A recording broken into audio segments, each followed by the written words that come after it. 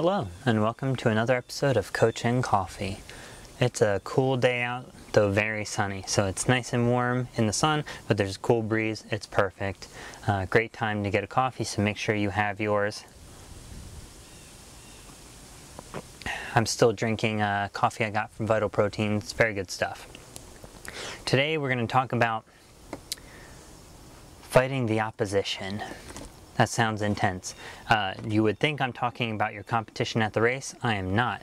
What I'm talking about is, unfortunately, for whatever reason, when you set a pretty lofty goal for yourself, for instance, if you don't normally run or exercise at all and you say, I want to go out and do a short obstacle course race, that's a pretty lofty goal.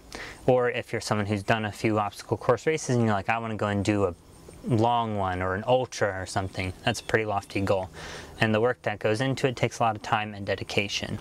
Unfortunately, there are people out there who we'll say demean the process. I hate the term haters. I despise that term. It's used so loosely, and so it's just, people just abuse the term. Like, if anyone criticizes them all, they're like, oh, you're a hater, when maybe they have a valid point. But there are going to be people along your way, as you start to eat healthier, as you start to exercise more, as you start to take care of your body and set loftier goals for yourself, who are going to make random snide remarks. It happens to me, honestly.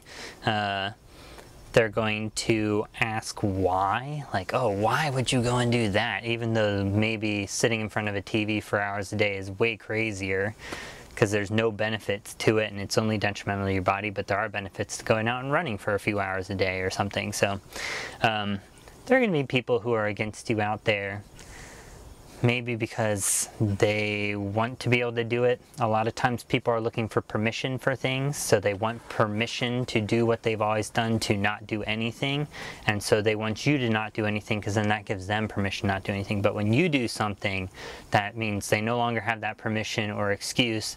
It means they have to recognize in themselves that they're not doing maybe what they should be doing, or what they could be doing, or something like that. It doesn't necessarily have to be obstacle course racing. Whatever it could be. I've encountered it randomly at times. Little, like, oh, he doesn't eat that. Like, yeah, I don't eat that. It's junk. Why would anyone eat that?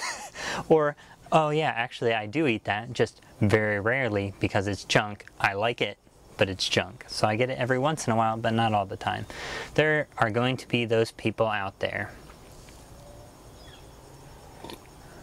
And what you need to do, one, find people who are in your group with similar interests to you.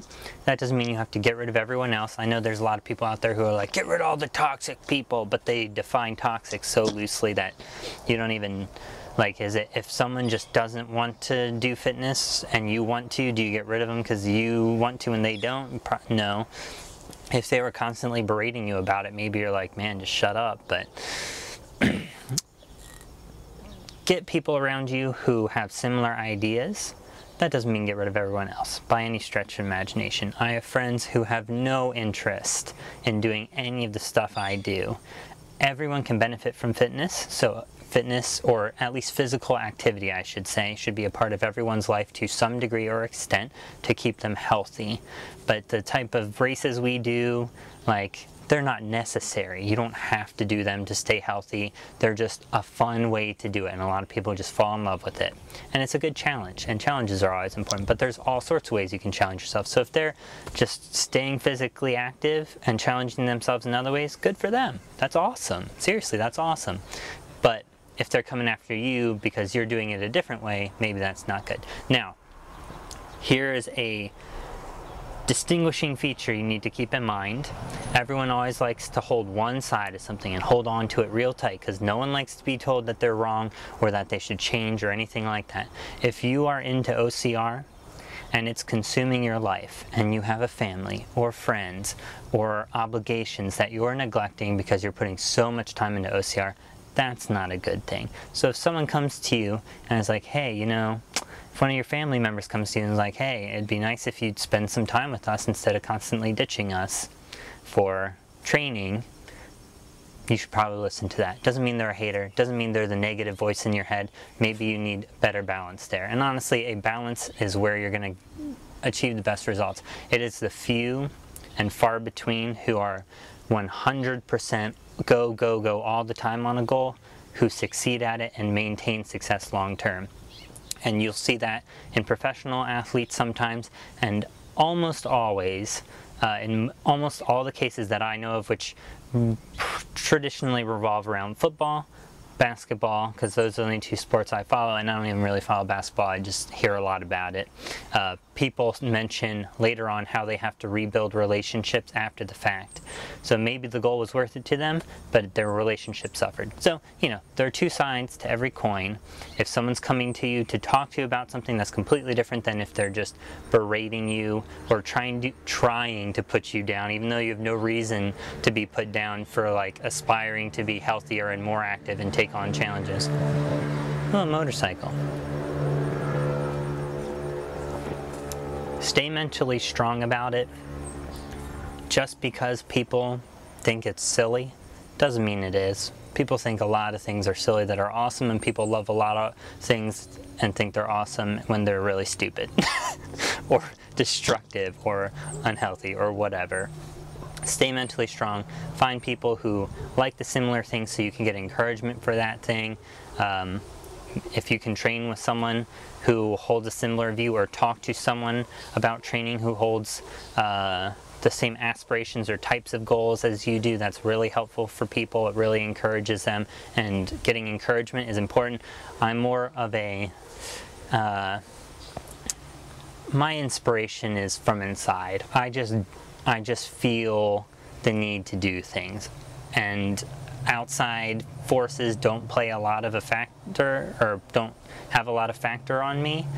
They do to a certain extent, but I know of people who are affected far more by the internal, extrinsic, is that the right word? Whatever the right word is, I'm blanking on it right now. You get the point.